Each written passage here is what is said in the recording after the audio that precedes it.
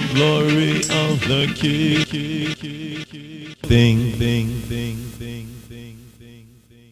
These are also the proverbs of Solomon, which the men of Hezekiah, king of Judah, copied out.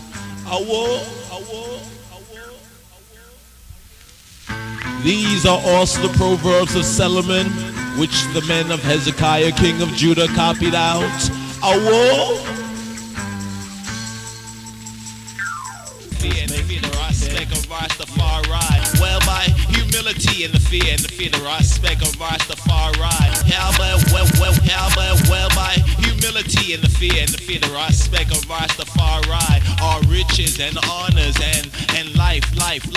Well, them are thorns, them are thorns, them are thorns, and snares. And there's no way to the throw word up. He doth keep his own, he will be safe from them. Yes, so train up your child in the way that them should go, and they will not depart from it when them turn so old. Well, a good name is rather to be chosen. Yes, a good name try to be chosen, better be cold and frozen. Yes, not for them, don't know nothing. Yes, not for them, them stumbling and the worship, the bling bling. But it's one thing, them know about the bling bling, not for bling have wings. Yes, our riches fly away and become nothing but a good name. A good name is rather to be chosen. Yes, a good name is rather to be chosen. Good name, a good name rather to be chosen. Good name, a good name is better to be look cold and then frozen. Not for them, no. Not for them,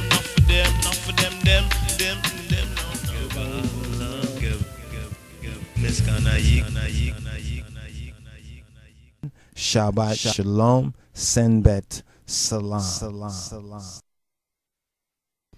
Awo, Salam Tana, Tena is telling. Shabbat Shalom, Senbet Salam. Now, as we continue our sabbatical reading and feeding and the sabbatical study, we are now entering chapter 6 of Numbers, the book of Numbers, or Rizah, and this is Ibrahist, the midbar, the second midbar, the second reading from the book of Numbers, which is the 35th sabbatical. This is the part 2 of the B part of the sabbatical study, and we're going to continue in the Nazarite. It's to speak on the Nazarite. And this is chapter 6, a very, very important portion of scripture. And there's a lot of questions that many have, and there's a lot of misunderstanding coupled with this particular chapter that needs to be clarified in this particular study. And we hope to touch on some more of the clarity and hopefully make this much more clear to those who listen and to those who hear. Now, this is the 35th sabbatical portion. This is the 35th sabbatical portion in our weekly Torah or Orit readings. And this 35th portion is known in the Hebrew as Naso. In the Royal Amharic or the Arab, the Revised Amharic Bible, is known as Wuset. And this reading covers Numbers chapter 4, verse 21 to Numbers chapter 7, verse 89. And we covered from 4 and 21, 22, that section. We just finished touching on the section concerning a man and a woman, a wife, unfaithful wife, what was prescribed concerning the spirit of jealousy. And now we're going to touch on a very beautiful moral order, a section of this scriptural reading in the book of Numbers that is known as a beautiful moral theocratic order that's found in chapters 6 to chapter 7 chapter 6 to chapter 7. Now this speaks on separation. There's some keys here. Separation. It speaks on separation. In chapter 6 of Numbers, verses 1 to 12, it speaks on worship or worship. In the same chapter, verses 13 to 21, it speaks on the barakat, the blessing, verse 22 to 27. And this chapter speaks on service, agelgalot. In chapter 7, verses 1 to 89, which would conclude this particular 35th Sabbath portion and the Sabbatical reading that we know as Wused and Naso or take. Speaking of take, also the psalm take, Wused, take, Naso. Now, to begin off, let's begin off by Marinya. Let's begin off with the Amharic Torah portion, the Orit Zechulkwe Mi'araf Sidis, chapter 6.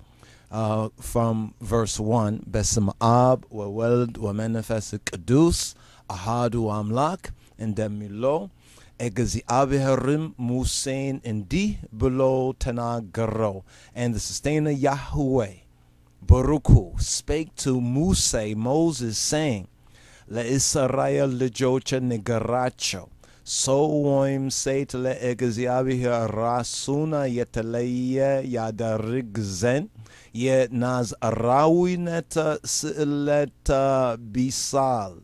Speak to the children of Israel, the Bane Yisrael, and say to them, when either man or woman shall separate themselves to vow a vow of a Nazarite, to separate themselves to the sustainer Yahweh, kuter sos, ko'oin tejna, kamiya sakara met et rasun yeteleye yadarig, ko'oin woim, kalela negara yemigenyo wina homt at eyait et a, ye oin mach iyait et a. Ye oin ishata woim zabiba ayibla. He shall separate himself from wine and strong drink, and shall drink no vinegar of wine or vinegar of strong drink, neither shall he drink any liquor of grapes, nor eat moist grapes or dried. Kuter arat, verse 4. Arasun Yeteleye badarega warato hulu ka oina yahona wina negaro hulu ka wistu afrey jamrois ka gafefafo deresa yibla. All the days of his separation shall he eat nothing that is made of the vine tree, from the kernels even to the husk. Kutar amist Rasuna lemeleyetas leta badargabeta warato hulu be rasulaya mlacha ayadarisim leegzi abihera yeteleyebeta waratiskia fetsema deres yetekedese yehona ye rasunemat agora yasadgal. All the days of the vow of his separation, there shall no razor come upon his head, until the days be fulfilled in the which he separateth himself to the sustainer Yahweh.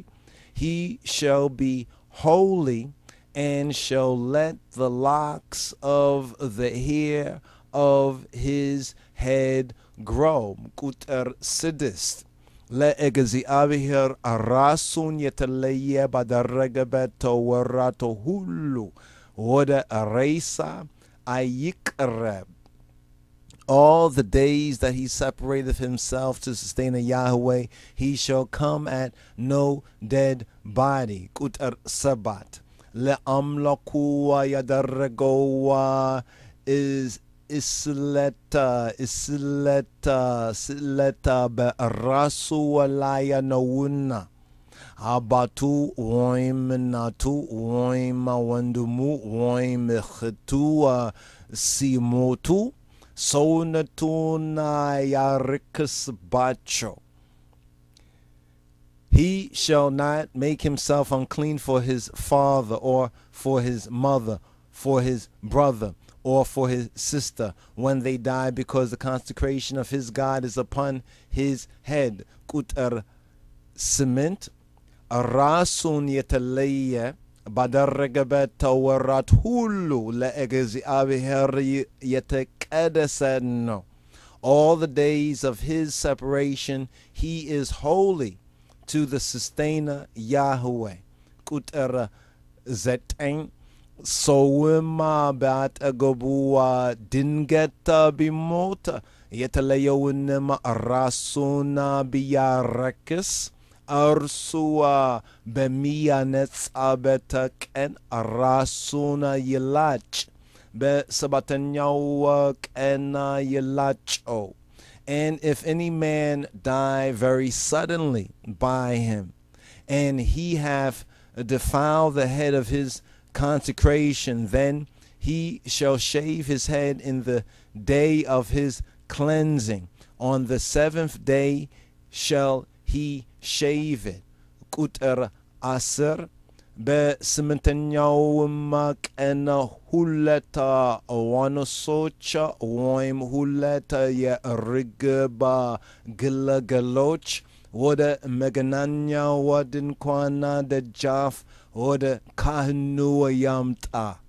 And on the 8th day he shall bring 2 turtles or 2 young pigeons to the priest, to the door of the tabernacle of the congregation. Kutarasaraan kahnu manduna lechatiata meswaita hulatanyawima lemikat ella meswaita yakarbawal be'reisama yatanessa khatiata sertualna yasa tesaria letal beziyamak en rasuna yikadasawal. And the priest shall offer the one for a sin offering and the other for a burnt offering, and make an atonement for him, for that he sinneth by the dead, and shall hallow his head the same day. Kutar asara hullet rasun yetalaya yadaragavatuna waratim la egziabihar yikadisal ye and Ametima tabata abota le bedel mes'o'ita yamta Nazarite gin rekasoalina yallefowarata hulu kentu yuhona. And he shall consecrate to the sustainer Yahweh the days of his separation, and shall bring a lamb of the first year for a trespass offering. But the days that were before shall be lost, because his separation was defiled. Now let's pause at verse 12 here, because this is the first part of this beautiful moral theocratic order that's found in Numbers, or Ritzahulqa Mi'raf Siddis, chapter 6, from chapter 6 to 7. And the first part is on separation. The separation is worship, which is really worship, blessing, barakat, agelgalot, service. And there's a link, put this on as a reference note. See Hebrews, the book of Hebrews, in the Hadith Kidam, chapter 13, verses 12 to 16. Now, the Nazarite, Nazarite, which is more accurately Nazirite, Nazirite. It means one who is separated. The Nazarite was a person of either sex, male or female. This is what we have in Kutar Hulet, where it says, speak to the children of Israel. Le Israel lijoch nigracho. So oim seit le egeziavi rasun yetaleye yadarigzen yenazarawi netas leta bisal. Speak to the children of Israel and say to them, when either man or woman shall separate themselves to vow a vow of a Nazarite, to separate themselves to the sustainer Yahweh. Now, what is very important to understand about the Nazarite vow, is first and foremostly it says, speak to the children of Israel. That's the key right there. That's the condition. You can grow locks all you want. You could be a natty dread or dreadlocks, but that does not mean that you are a Nazarite unless it's under this condition in spirit and in truth, because it's Le Israel Lijoch Nigaracho. It didn't say speak to anybody. It says speak to the children of Israel, to the Bane Yisrael, to Israel Lijoch. Whether it's a man or it's a woman, if they shall separate themselves, first thing, to vow a vow. So the first separation is themselves in vowing a vow of a Nazarite to separate themselves to the sustainer Yahweh. So there's two separations. First is separating oneself in order to make this vow. And then in making the vow of a Nazarite, it is separating themselves to the sustainer Yahweh. Now there are some conditions here. Now, it's either a person of either sex who are wholly separated to the sustainer Yahweh. But the key here is being a child of Israel. This is the key. This is the key right here, and it's important for us to emphasize this, especially as we speak to our fellow Rastafari. You understand? And Rastafari and I as Rastafari need to understand this. This is why the identity of who we are, you understand, as the once lost but now found Beit Israel, is wana, is very, very important. You understand? When we now consider the vow of a Nazarite, because Ha Elohim told Moses,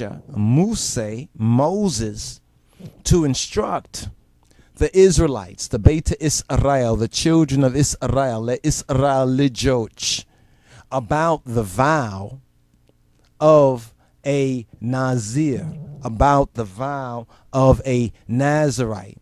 Should one wish or desire to set himself or to set herself apart for Ha Elohim, for God. So when ones would look at what occurred before, speaking about the spirit of jealousy and the whole unfaithful wife issue that was taken up in the last portion of this teaching and in the last chapter, one might come to a false conclusion that it is sexist. This is where a lot of folks think, well, the Bible, that's way back then and it was sexist. But what's very clear about the Nazarite vow, even from such a time, that a man or a woman, you understand, had equal opportunity to separate themselves to holiness, to keddus, you understand, and to Yahweh. You understand? And to Yahweh. Now, the Nazarite was to abstain, we learn, from wine, from intoxicants, from vinegar, grapes, raisins, and anything that was obtained from the grape vine. Not just from vines in general, because there's some Rastas that have thought that this meant that no fruit of the vine they were supposed to take, because they were not studying this diligently. You understand? And that's a shame. That's a shame if they think that this is saying don't eat of any kind of food. First of all, we have to understand it in its context, and then we have to overstand this in Christos, in the Christ. Now, it goes on to say that no razor was to touch the Nazarite's head until the completion of the Nazarite term, for whatever term whatever time period that one would vow themselves to separate themselves to Yahweh. And the Nazarite was not to go near a dead person, even a father, mother, brother, or sister, when they die. Now, there's a context of this, you understand, which needs to be understood, because in those days and time, there was not like an undertaker. You understand? You know, like today they have undertakers, so forth and so on. But there is a certain consciousness. There's a spiritual. There's the actual situation and time that it took place, and that we need to understand. And then in Christ and through Christ, taking that veil off of our eyes, we need to understand the vow of a Nazarite spiritually. So make a note of about that, because abstention from wine, the symbol of mere natural joy. Psalms 104 and 15, it points it out, was the expression of a devotedness which found all of its joy. All of the joy is in Yahweh. All of the joy is in Yahweh. This is what this vow really signifies, and there's some very beautiful scriptures that actually goes to back it up, like Psalm 87 and 7. There is Psalm 98 and 12. There is Habakkuk 3 and 18.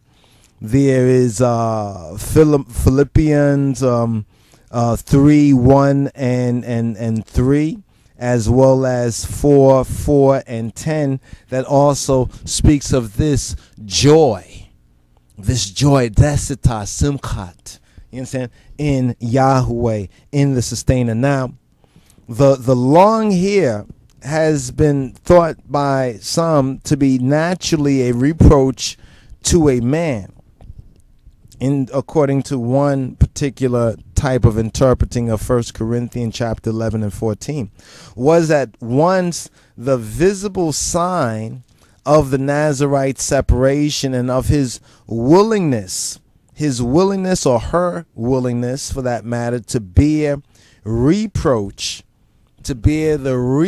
just like it is today in this time among the world, you understand, for Yahweh's sake, especially in the context of being Beta Israel and having a spiritual mentality. In the words, the true Israel is the spiritual Israel, but being Israel, you understand, and consciously, intentionally vowing the vow. Now, the type that's found its perfect fulfillment, this type of Nazir, has found the perfect fulfillment in Yehoshua, in Jesus, in Yeshua, who was, quote, according to scriptures, Hebrews 7 and 26, he was holy, harmless, undefiled, and separate from sinners, who was utterly separated. He was totally, completely separated to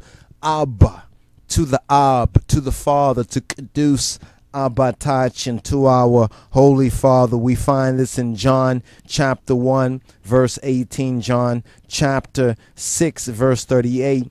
And he is he who allowed no mere natural claims. Yeshua allowed no natural blood claims to hinder or to divert him.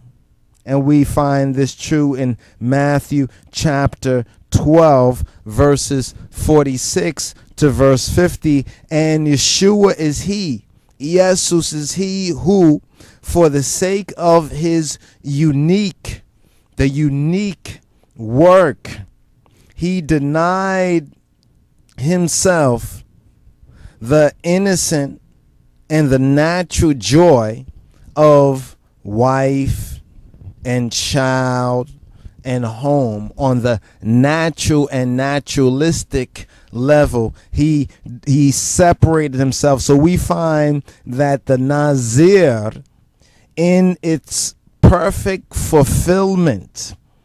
In the perfect fulfillment, we find this in Yeshua.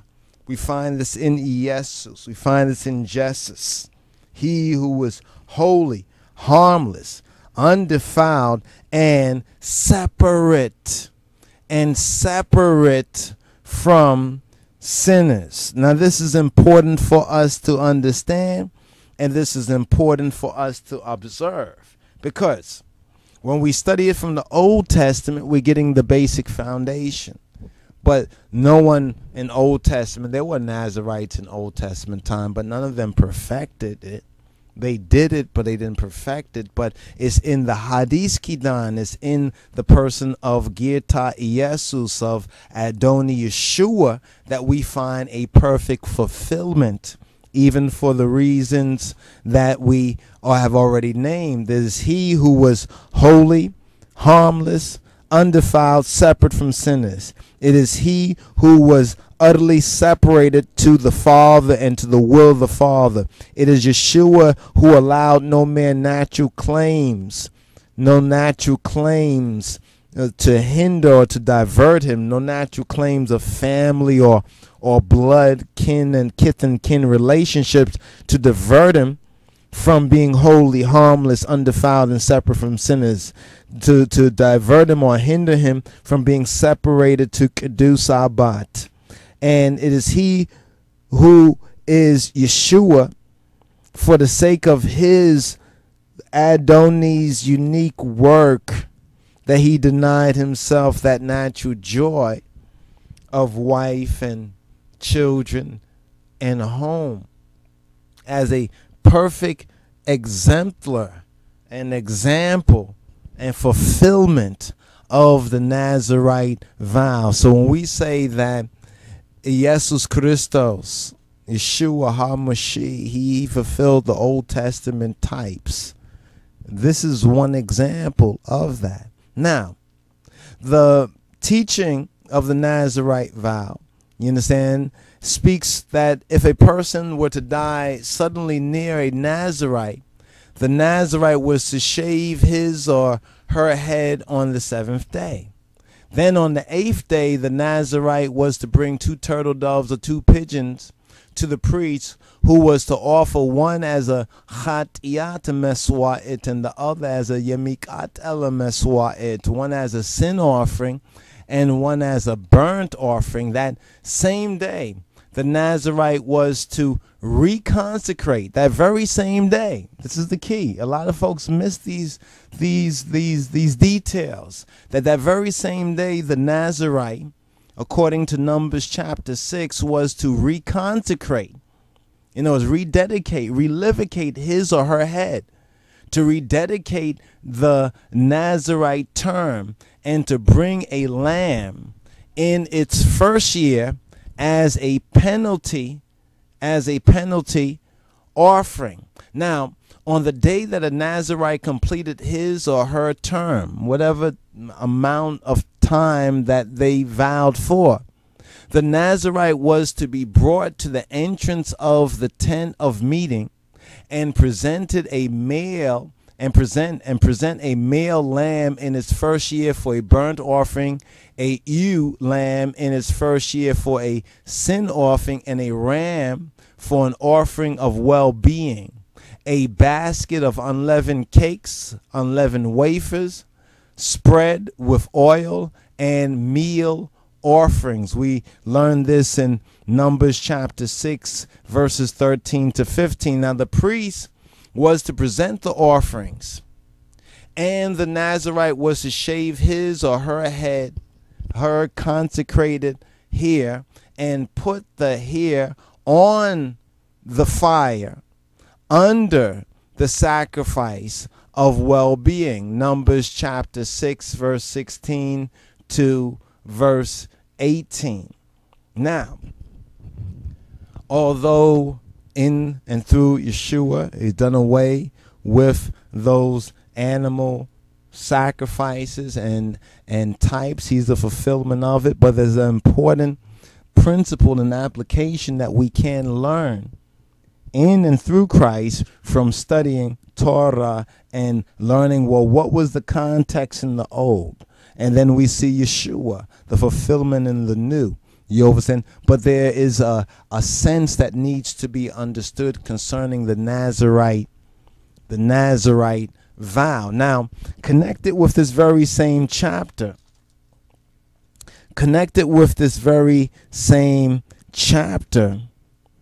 do we have the priestly blessing? The priestly blessing is found in this very same chapter. The priestly blessing. Now, the priestly blessing, we find the priestly blessing, verse 22 of this chapter. We have the priestly blessing. And the sustainer Yahweh spake to Moses, saying, speak to Aaron and to his sons, saying, on this wise ye shall bless the children of Israel, saying to them, the sustainer Yahweh bless thee and keep thee. The sustainer Yahweh make his face shine upon thee and be gracious to thee. The sustainer Yahweh lift up his countenance upon thee and give thee salam and give thee shalom. And they shall put my name upon the children of Israel, and I will bless them. This is the very important section right here, this priestly blessing. And this priestly blessing, quite interestingly enough, is found in the very same chapter that is dedicated and devoted to the vow of the Nazarite. What is the connection? There's a beautiful connection. It's so beautiful and it's so obvious, because Ha Elohim told Moses to instruct Aaron, to instruct Aaron and his sons, that they should bless the Israelites with this particular blessing, with this specific blessing that we find here at the end of this chapter. Begin at verse verse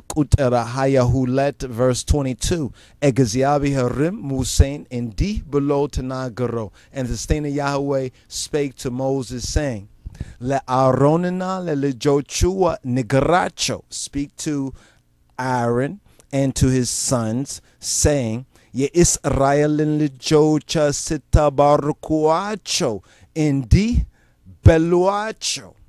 On this wise, or in this way, you all, shall bless the Bane Yisrael, shall bless ye Israelin le Jocha sitabarukuacho indi beluacho, saying to them the following. Egaziavi her yebarke yetabikahim. Egaziavi herafito na yabarale yeraralehim. Egaziavi herafito na wada ante yanasa salamene yisate. The sustainer Yahweh bless thee and keep thee. The sustainer Yahweh make his face shine upon thee and be gracious to thee. The sustainer Yahweh lift up his countenance or his face upon thee and give thee peace and give thee salam. Give thee peace. Verse 27. Indihu. Like this. Simen be Israel lijoch la yadargalu. Inem ebarakachualu. And they shall put my name upon the children of Israel, and I will bless them. See, it's key. The blessing and the connection with the name is key. So when it says that Yahweh bless you and protect you, keep you, Yahweh deal kindly and gracious with you, Yahweh bestow his favor upon you and grant you peace. Now, there is some talk, speculation, reasoning about different particular hand signs, as though a sign language of the blessing. For example, some may have seen this particular hand sign and they say, well, this is the positioning of the fingers of the kahin or the kohanim during the priestly blessings. Others have proposed that, well, yes, there is a particular hand positioning of fingers, but some have said that the positioning of fingers is different, is like this. Now, we are not going to go into the particular detail of the particular hand positioning here, but yes, there is symbolic, sort of like sign language gestures that are used. You understand? You could call them glyphs, you call them mantras. You understand? Some call them mantras, you know, what is said. And then there is mundras, which is actual hand signs that communicate, you understand, that communicate even the blessings. So this is one, and this, and there's another particular, but there are certain hand positioning of fingers that are used by the kahinat or the kohanim during this particular priestly blessing. But the key thing is learning this particular blessing. This is the blessing that Yahweh says, along with his name being set on the Dekika Israel, the Bane Yisrael, Israel Lijoch, he will bless them as his name is set on the people. So it's very important to see that connection right there. And what we're going to do is touch on the next part of this sabbatical, which is going to conclude on the consecrating of the tabernacle. The consecrating of the tabernacle. And it's a pretty long chapter, 89 verses. But as with the rest of this teaching, it's important for us to familiarize ourselves with it, you understand, and to see what the connection this has with the fulfillment in the Hadis Kidan and the fulfillment in Adoni Yeshua and Geta Jesus Christos. So my brothers and sisters, stay tuned for that. And once again, Shabbat Shalom, Senbet Salam.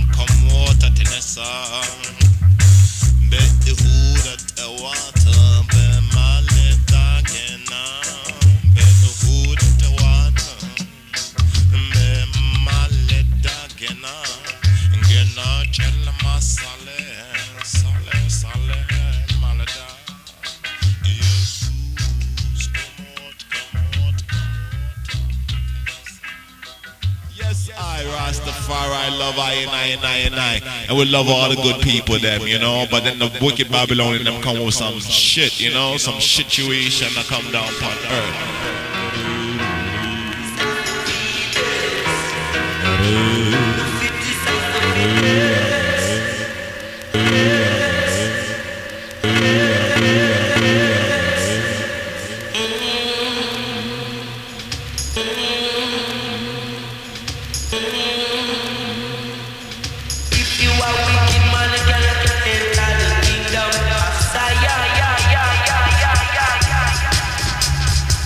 Hagare Nuri, Hagare, Hagare Nuri, Hagare Nuri, Hagare, Hagare Nuri, Hagare Nuri, Hagare, Hagare Nuri, Hagare Nuri, Hagare, Hagare, Hagare Nuri. Oni ala karmina in the wolf of Barari. Hagare Nuri, Hagare, Hagare, Hagare Nuri. Ibn ala wunna, Zendero legena. Shakla, shakla, shakla, shakla, shakla, shakla.